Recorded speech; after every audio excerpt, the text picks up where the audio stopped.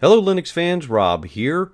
Welcome to Linux Quest. So from my last video, you know that I am giving Linux Mint 18.2 beta a proper run through all the way through till final release. And the reason behind that, not to recap too much of the last video, is that I just don't run Linux Mint proper with the Cinnamon desktop. Don't run it as a daily driver typically. I don't go to it. I know it's extremely popular, but there are things within the Cinnamon desktop that I just never really cared for. And, you know, I tend to gravitate towards more Arch distros anyway. But I want to be able to do a thorough review of, lots of options and selection on various things within the desktop and the operating system that are available for a really good thorough review because, hey, let's face it, Linux Mint continues to be rated #1 within DistroWatch and, continues to be an extremely popular distro. All right, so one of the Linux Quest viewers, a longtime viewer actually, I think, Colin, I think you probably watched the first video I did when I started Linux Quest about 9 months ago. I seem to recall that, Colin, you were maybe one of the first people to remark on one of my videos. I'll have to go back and look, but anyway, you've been a friend of the channel for a long time, and thank you. So Colin brought to my attention a couple of menu options, so I wanted to kind of do a comparo here and take a look at what's available and share that with you, but also get into a little bit of the configuration of each one of these menus instead of just showing you what is there by default. Okay, so let's jump in first and take a look at the default menu, which we have set up here. This is exactly what you see when you launch in for the first time on the Cinnamon desktop. If you right click on this, you're going to have some options. You can go to configure. We're going to hop up here to about, and this just says menu. There's no version number or anything like that. The next menu option that we have here, we're going to right click and go to about, is called custom Cinnamon menu, and for a very, very good reason. So we'll get into that in just a minute as well. But you'll see this is drastically different, but this is not default. So we're going to go into the settings here so that you can kind of get an idea of what this actually looks like in default. And last but certainly not least, we're going to, whoops, wrong one. Last but certainly not least, we're going to take a look at Cinnamenu. Now you can add Cinnamenu and custom Cinnamon menu. For whatever reason, I just don't like saying those three together, but you can add those within applets. So applets are, if you run GNOME, applets could be considered almost like extensions in a way, I guess. So lots of applets here, and these are typically found within the Spices webpage, which I'll put a link to. But you can launch into applets, which is built into Linux Mint, and you could do a search, or you could go into available applets online here, and you'll see here a nice long list of various applets. So anyway, we'll move on from there. Okay, let's talk first about the default menu. I'm going to go right click, configure, and here you're going to see options with two different tabs, two different categories of options. The first one is panel, and from here you could use a custom icon. So that solves my problem of the default Linux Mint logo icon. And you could also go in and change the text. So we're going to leave that at menu for now, but you could type essentially whatever description you wanted here. Maybe you just came from Windows and you love seeing start there, so you could type start in, so for example. Then you have some keyboard options here. And then you have an option to open the menu when you move the mouse over it. Now I have that off by default, or I have that off, and I think it's off by default, but we could toggle that on just to see what that looks like. And then you can adjust the hover delay. Now the animations, I believe, were turned on, and I turned those off, so we'll turn those back on. Now you've got some additional options here, and that is the icons themselves. So if you take a look, you've got 3 rows of icons. This row being larger than these two. So this kind of stands out as favorites, and this is log out, shut down, so on and so forth. I think that was my problem with this menu. I just, for whatever reason, having 3 rows of icons, it just seemed a little cluttered, I guess. So, messing around here, we're going to go ahead and turn off the category icons. We'll leave the application icons on. And then I'm going to turn off the show favorites and the quit options. And just want to, as well as the show bookmarks and places. So we'll go ahead and turn that off. And I just want to show you how different that looks now. No icons here. It gives it a much cleaner look. Now, again, to each his own here. Everybody likes their desktop to be set up a particular way. Some people just use it as default. Whatever is presented to them, that's what they use, and they're happy with that, and I think that is fantastic. Others, you know, like me, you like things a particular way, to work a particular way. So this cleans it up a bit. One thing I would love to see here is the option to move the search bar to the bottom, and then maybe to the right, a space for 3 icons or 2 icons for shut down and log out. I think that would make the default Cinnamon menu, for my purposes, a much improved menu. So, all right, so that kind of covers that. That's about it as far as your options are concerned. You can go into the menu editor and you can take out anything that you wouldn't use. So, for example, if you never use the education category, you could turn that off or simply delete that. So we're going to go ahead and close that out. And then you've got options here for behavior, auto scroll, and then you could enable the file system path entry in the search box. All right, so we'll go ahead and close that out so you'll see how different that looks. Next up, let's go to Custom Cinnamon menu. And I'm going to go ahead and jump right into Configure. And we're going to go ahead and change some things real quick. I'm going to turn off the custom menu. I'm going to kind of take this back to default. We'll go into settings here, enable auto scroll. Let's see, let's go to layout. All right, so we'll turn on favorites and quit options, bookmarks and places, recents. I believe all of this was turned on. Hide application scroll bar, maybe not. Let's see here. What else did I change? I'll go into extras. Didn't change a lot within extras. And then you've got custom launchers. And then lastly here we have appearance. So you've got many more tabs with many more options. And so the name is perfect. Custom Cinnamon menu. That's exactly what it is.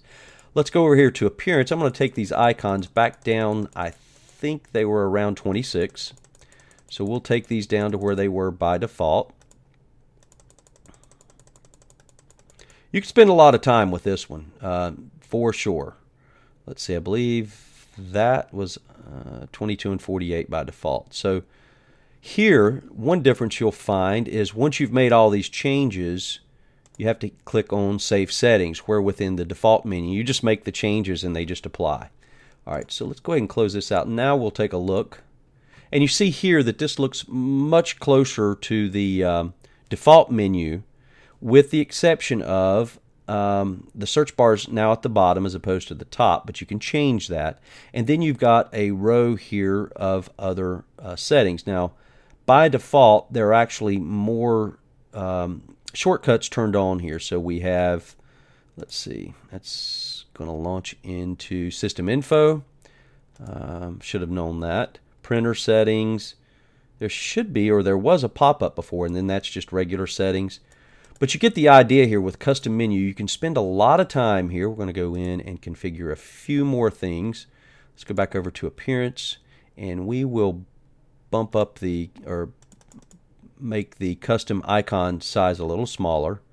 Let's see here. Auto fit width of the search box with the menu width, so we'll turn that on. And let's see if there's anything else I'm missing. You know, you've got theme overrides here. I mean, this is really in depth. You could do almost a video on just custom Cinnamon menu because of all of the options that are available here. Extras. Show the lock screen button. There we go. We'll turn some of these on. There's log out. Those were all on by default. And right here, run with NVIDIA GPU on context. So, I mean, on and on the list. Whoever did this, they've really put some time into this. You can hide the applications list scroll bar, for example. So we'll just turn that on. You could hide the all applications category. And then you've got options here for custom launcher box placement. And let's see here, left of the search box, right of the search box. We'll check that out. All right, so we made enough changes here so that you can get the idea. We'll click on Save Settings. There you go. So again, search is on the bottom, and then you've got the additional shortcuts here. And then on the left, again, this is more like the default Cinnamon menu. You've got options now for shutdown, log out, so on and so forth. I would say, without a doubt, the custom Cinnamon menu is the one that's most configurable, or the one that I've found so far that is the most configurable. So if if you're like me and you've just never been crazy about the default launcher, and you're looking for something that really lets you get into minute settings and really change this thing at a level that I've never seen a menu launcher with this many options before. So this, I would say, this is like the ultimate tweaking menu. So maybe that would be a good name for it, the ultimate tweaking menu. But at any rate, lots here to go in and change and configure. All right, so next up on the list, we're going to launch into, again, Cinnamon. Now, this is close to the default look of Cinnamon, and I just want to point out here, this was kind of interesting. So when you go to all applications, you'll notice that your icons, although you have 4 columns, your icons are smaller. When you go to accessories, they increase in size, and that's based on the number of applications that are listed within that particular category. And there's an option to toggle that on or off and to keep all of the icons the same size as long as they'll fit within the columns that you have. This is a very hybrid looking menu. If you like the full screen launcher or dash, for example, this is kind of a hybrid of that. It's not full screen. There's still categories on the left. But, again, this is a really interesting option with more configuration than the default menu. One thing I like here is your lock, log out, and shut down. I like that here on the bottom, and I believe you can move search down here as well. If you had that option within the default menu to where you could add that right here, again, I think you'd have, for my purposes, almost the perfect menu launcher. All right, so let's go into configuration here for Cinnamon. And you can, of course, edit what's listed there. So again, if you don't use education, for example, you could turn that off.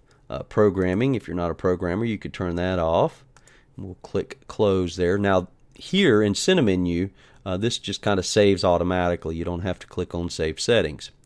So we're going to do a couple of things. I would just want to point out a quick change from grid mode to list mode. So we'll change that, and then you'll quickly see now looks more traditional. So this is actually the menu that I've been using as I'm doing my daily task within the operating system, because this kind of gives that combination that I talked about over here within the default. Now, one thing that I haven't done is you've got all of the categories here on the left. I'm going to turn off those icons and see if we can clean it up a little bit. The one thing I've noticed, though, is you've still got kind of, I guess I'll call it dead space. You've got a lot of space here. And I've tried to even look for the application with the longest description and maybe turn that off to see if that will decrease the size here.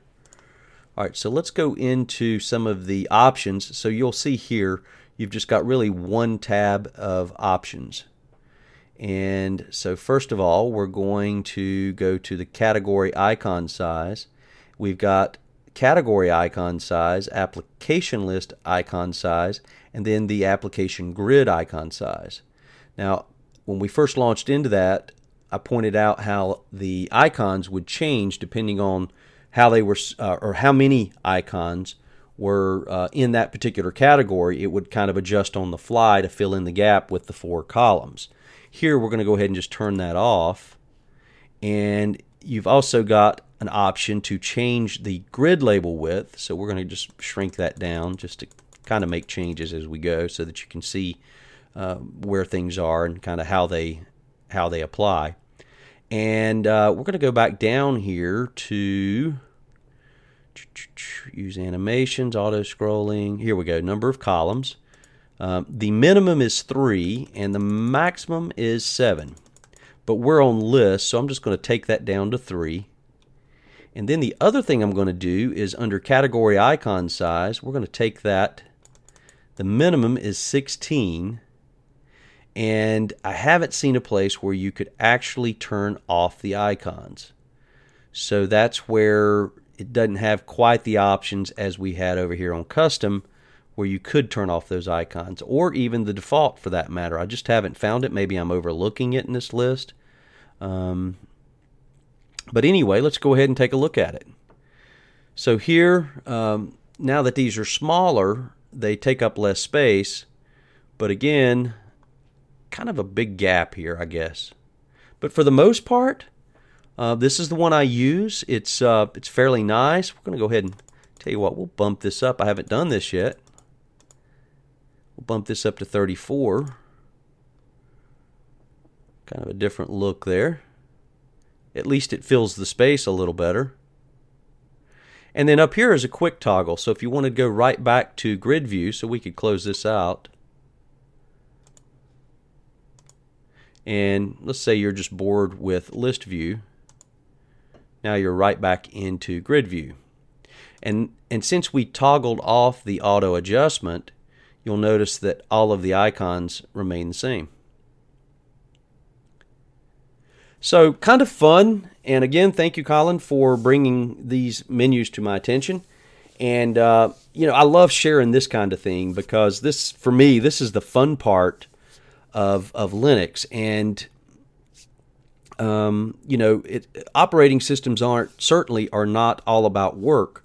You know, for people, for enthusiasts like you folks that watch and myself, we like to have fun with our operating systems, and Linux allows you to have more fun than any other operating system out there that I'm aware of. Well, Android lets you do some things, but I don't consider it a full-on operating system. Chrome OS is not. I don't consider that a full-on operating system. For the sake of argument, I'm going to say that, you know, you compare to Windows, you compare to Mac. Certainly Linux is going to come out on top with the ability to go in and have options for things like this and fun with your operating system, fun with your desktop. So, all right, well, hopefully you've enjoyed this. Hopefully this helps. Thanks for watching, and we will check you later.